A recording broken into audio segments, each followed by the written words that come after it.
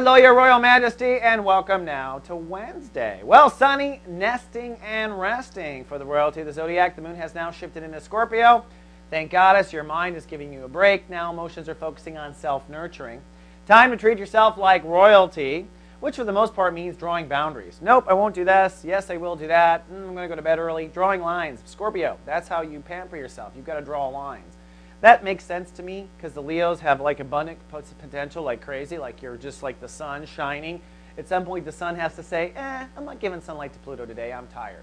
There's got to be a point when the sun stops, and that's when the sun gets to keep its own light. So it's time to draw boundaries, it's time to nest, it's time to rest, and it's only a 2-day period, so don't worry, the world will not collapse while you are taking a break. Zipping to the sun, it's about relationships this month. We're in chapter 1 of Sun in Aquarius today. Venus is ruling today.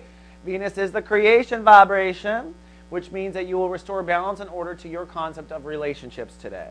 In the last 3 days, there has been breakdown, hopefully some breakthrough, when it comes to how you relate. Long-term partnerships, marriage, love, etc. Now, today, it's time to restore that. It's time to love yourself. It's time to accept the love God has offered you. It's time to draw in the love that you deserve. It's time to rebalance and restore. Time to heal. And if your heart has been broken or you have felt a loss in the last week, well, today's the day it's time to heal. And with the moon in Scorpio, tell Pluto to fuck off and give the energy to you. And Saturn. Saturn has gone retrograde today. Saturn is retrograde. What that means is you get a break on the mind games. Thank Goddess for that. For the last 6 months, Saturn has been pounding you with your mind games, how you think and how you think poorly, and your mind traps and your booby traps and your worry and all that crap. Your self-judgment, all of that. Whoa, lots of rhetoric going on up there.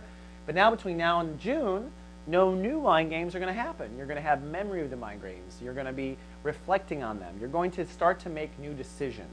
Maybe I shouldn't think about that. Maybe that doesn't serve me. All right? And for you messengers out there, your stand-up astrologers, your writers, anyone out there who is sending out message, time for a break. All right? Take a break. We don't need you to go out there with your bullhorn again until June 13th when Saturn goes direct. So you've got some time to write the book, reflect, and to rewrite your thought process and your messages. And the universe is not going to publish you until June anyway, so don't try to push yourself. Trust me on this. I've been doing this for a long time. And it's Wednesday. We've got Skip Jennings, Urban Mystic, going live today. He is doing Chapter 2 of Sun in Aquarius. He's here with a lot of positive affirmation and a 7-day challenge that will help you in your relationships. Don't miss Skip today. He's wonderful, and he's live everywhere Soul Garden streams. All right, Leo, that's all I have for today. Tomorrow we go godlike with Neptune. Until then, live, love, be.